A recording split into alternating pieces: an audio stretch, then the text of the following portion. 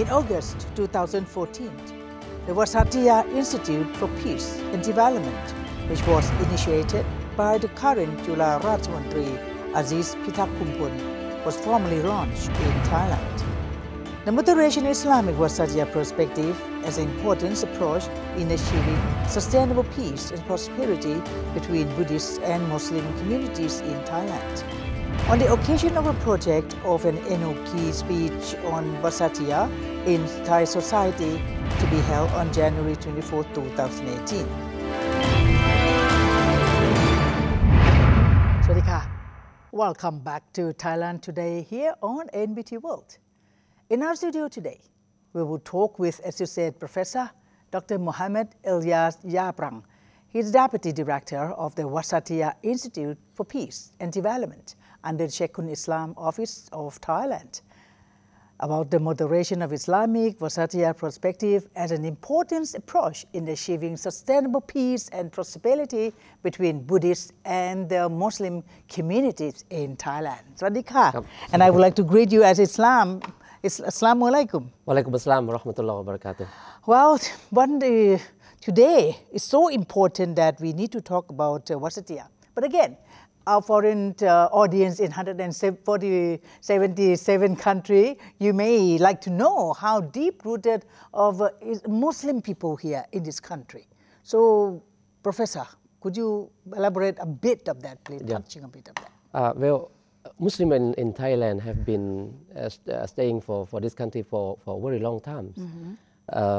There was a merchants from Persia and from the Arab country during those times came here to establish their community in Thailand. Okay. They were merchants. They were advisors to the king. They were people of knowledge, and they teach not only religious but also the modern science or the sciences. On those days, particularly, as you know, the science of navigation. And navigation is very important.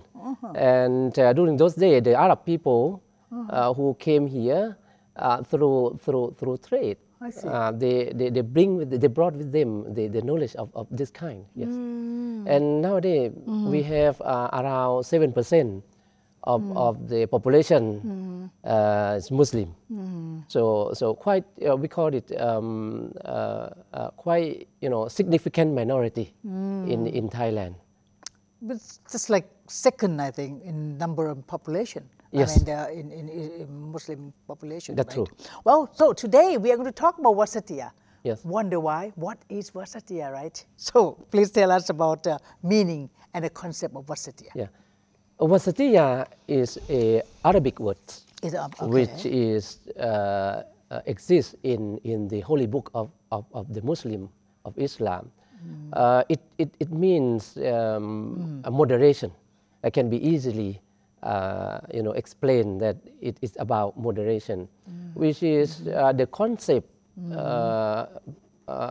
exists in major religious traditions. There is a golden mean in Christian tradition. There is Machima in Buddhist tradition. I see. And there is Wasatiyyah in Islamic traditions. So we call it a justly balanced community. Such great words. Yeah. Justly balanced community. Balanced. So Wasatiyyah means a balance. A balance. A balance and justice and excellence in the Arabic word. So that's why it not quite it's not quite easy to translate the meaning of the Arabic into local language. So we leave it as it is. Okay. Yes. But this very word of Wasatiyyah, I have heard this is not only being talked or being discussed in Thailand only, but many other countries has been talking about this moderation before. Right? Yes, of course, because as you well aware, during this particular era, we have a lot of wars, violence, and religious extremism, and all that. for example. So that's why among the scholars and people who lead the community, they begin to talk about moderation. This concept is very well known in Islamic traditions, but it have been talked much during this time because of the rising of extremism, not only in religious terms, but extreme in terms of consumerism, extreme in the exploiting nature, extreme in cultural relativism, for example. So Wasatiyyah is not about religious only, but the wholeness of the way of life. How the way of life of the people who living in such a society, that particular society, right? So where you have the Wasatiyyah in where? In Malaysia, in what else? What country do they have this kind of thing? This, the Wasatiyyah or Wasatiyyah Institutes, there are many this kind of institution nowadays, particularly in the Muslim countries, in Qatar, in Malaysia, our neighboring countries, in Thailand, in Egypt, in other several countries, because this concept very, very important nowadays, so that people not get into extreme in religious belief. They balance in the spiritual as well as the body, balance in the way that you are responsible for the community, but at the same time not forget that the afterlife or other worlds. So how to strike a balance between other worlds and responsibility of this world, and how to balance your spirituality and with your well-being of the body. So this is the kind of Wasatiyyah. Yes. We are talking with a young and energetic professor of a university. So, well, he is a man of of today, and also have a very strong Islamic minded and living in Thai society with peace and real harmony. So this is the way. This is the way to live. You see. Yeah. So the main objective is that as a citizen of Thai countries and being a Muslim also, how to faithful with the Islamic or with your religion, at the same time contribute to the society. Great. This is the Wasatiyyah. To faithful to your religion, at the same time contribute to the society. That is the main objective of Wasatiyyah. This is quite clear to me, but I do hope that to our audience also. So what is the relationship between the Wasatiyyah and Islamic values? Actually, Wasatiyyah is a kind of values. It's a attributes of the Islamic community. Islamic community or Muslim community cannot be extreme in one way or another. So the attribute is that justice. The attribute is that a balance and excellence. It doesn't mean when you say something about moderation, it doesn't mean it's a compromising with your desire to doing bad things or a laxity of the what we call it moral laxity. When we're talking about moderation, people tend to say that you are going to relax about your morality with the modern kind of immoral thing, something like that. But it doesn't mean like that. Wasatiyyah or moderation in Islamic tradition is mean you stick to religion principle. At the same time, not go transgressing, not go to the extreme. For example, if one being a piety, very very pious, you're very religious, truly with your religion. It doesn't mean you have to be not responsible for the society. Exactly. So moderation is you have to find a way to strike a balance between to opposing opposing in the society.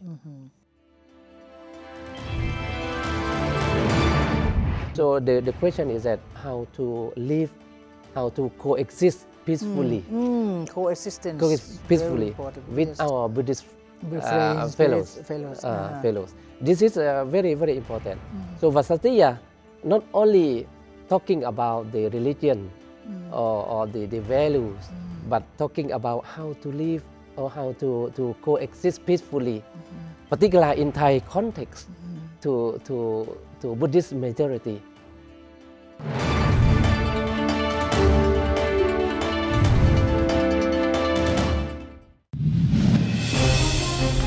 ASEAN community is ready to be single tourist destination by linking all tourism sites in the region. The sites are developed to be sustainable tourism result in the improvement of product and service qualities, the quality of human resources development, and the marketing activity support are applied to put the region into the world-class tourist destination.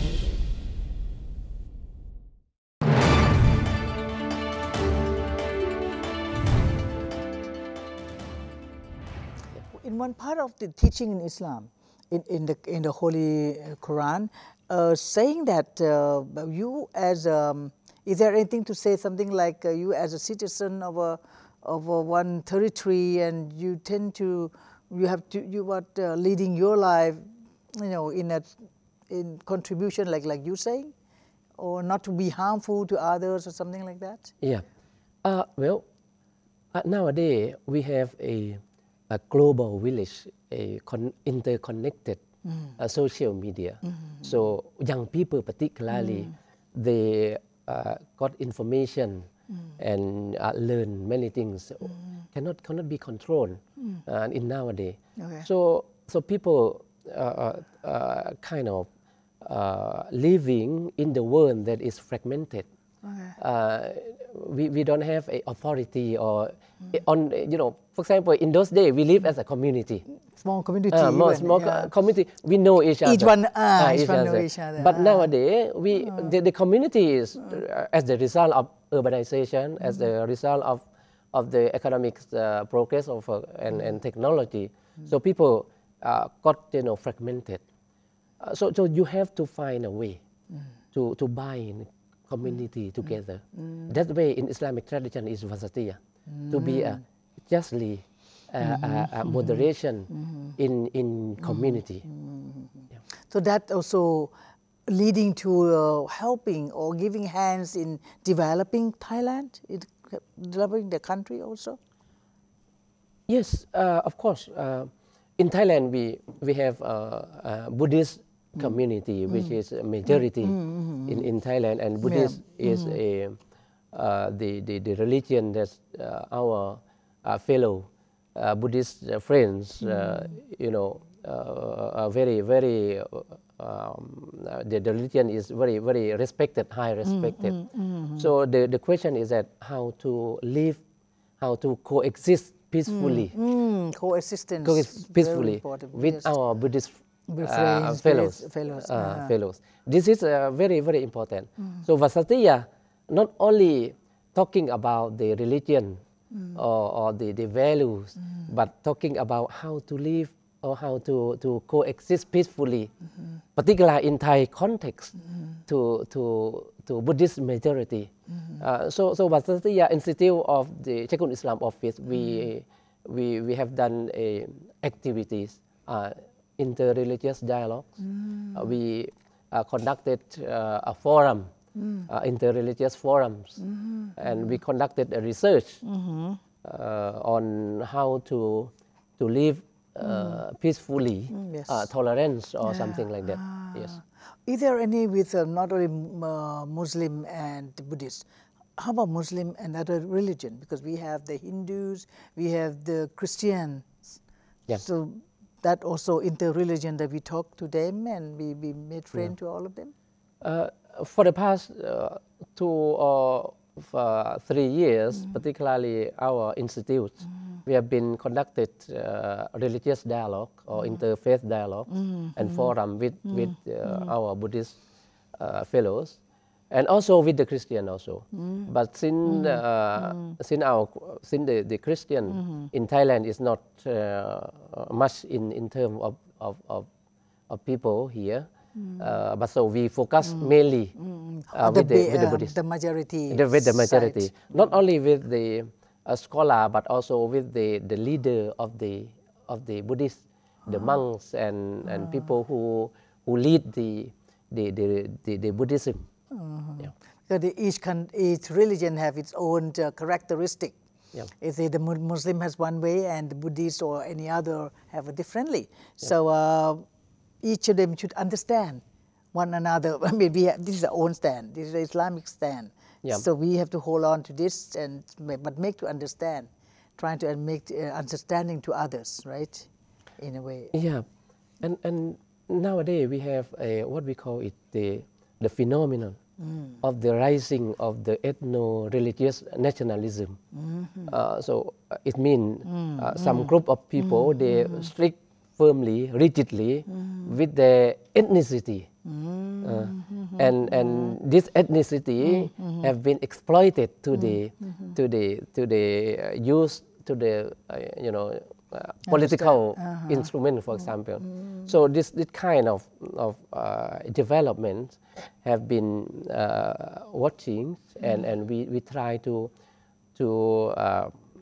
have a talk how to understand with one another, particularly what we call ethnicity. We have the Malays in southern Thailand. So how to understand, particularly the Malay people in southern Thailand, and the people from other part of the countries. Yes. Yes. Interesting. We're hearing to you, Professor. So this is the major concern that you were talking about, that nowadays there's a little bit of the uprising and all that kind of thing. It is the major concern about this, about the Islamic community and Thai society.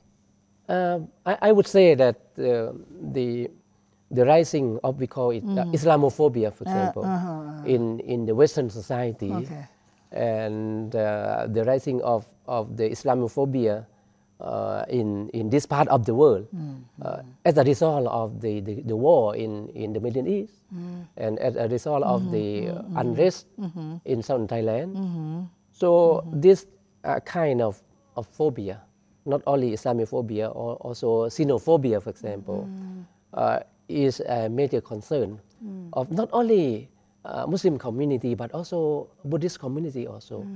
Our Buddhist counterparts in university, in the establishment of the Sangha organization, for example, we all have a common concern of the rising of this kind of sensitivity. So when this sensitivity is rising, it's going to harm our society. It's going to harm our peacefully coexistence. It is a, what we call it, a common interest of both of us. Professor, when you see the picture of the Buddhist monk holding his arms, and then with a Muslim, one of the Muslim tricycle driving, it's such a good scene for that. So that kind of thing is happening in many ways, in many places in Thailand, or they're living in peace and harmony then? Actually, this pictures which was circulating in the social media and it's very, very, impressive and kind of getting us more happiness. Actually, in the rural area, this picture is happening very common. But nowadays we consume a news which is full of all the of violence, destructive sides, and wars and something like that. So that this good picture have been marginalized, and we haven't seen this picture for quite a long time. But it actually happened in the everyday life of the people in the community. I would say that the relation between Muslim and the Buddhist and our Buddhist counterpart is quite peacefully fortunately in Thailand. But in some parts, for example, in southern Thailand, because of it has history of the struggle, history of the political unsettlement. So this kind of conflicts make people, have to be very to be turn against one another. Not turn against one another, but kind hostile of feeling. Hostility. But the situation nowadays getting more and more concerned, and many organizations, including Wasatiyyah Institute, try to organize activities, try to have a dialogue between Muslim and our Buddhist friends. All in all, we can say that it is fortunate, it is a God willing that we have this Wasatiyyah Institute to come up, to try to merge, to try to connect people to people. Coming up. So like in the case of the southern of Thailand is one of the sample that actually when ones go to the south, they can see that people living in harmony. They're still living together. There's in transaction, commercialized still going on. You're from the south? Yes, but not that part of the world. I'm from another part of the south, the Andaman part. I see. But I have been conducting research in Southern for quite some time. What's happening is that the people at the level, at the people level, they conduct their life, regularly, and always they interact with one another. But when it has, for example, the conflicts, people have to be careful. Stronger mind. Have to be careful about interact with another people. So this is very very common. Very it's a common sense in any part of the world where the area have been in conflict for quite some time. So it doesn't mean that religion give right to the hostility between faith community. No, but it's about the conflict which has political nature. Last but not least is January 24th. You're going to arrange something which is what's that? Is it something to do with the Wasatiyyah speech, annual keynote speech or something? Yeah. Can you tell us more about that, please? On the 24th of this month, January, we have a lecture. We call it the annual lecture. Annual lecture. So by Institute of Wasatiyyah, Sheikhul Islam Office. Okay. We have the title of the lecture is that Islam and Muslim and the citizenship in the modern society. So why we have this title, this topic? Because as I said earlier, to be a Muslim, truly to your religion is very important. But at the same time, in the Thai context, we are a citizenship of Thailand. So how to faithful with your religion, at the same time to be a good citizen. Good citizen is mean to be actively participate in political process, actively contribute to Thai society. We have a keynote speaker from the Malaysia, from Malaysia, from the Institute of Wasatiyyah Malaysia also. Okay, and we have a former advisor to the Prime Minister who talk about this topic, and we have the people from Sheikhul Islam Office who come and give a lecture also. Right, we're ending up our program with great thanks to Associate Professor Dr. Mohammed Ilyas Yahprung. Thank you so much for joining our program and hope to see you again here. Welcome. Thank you.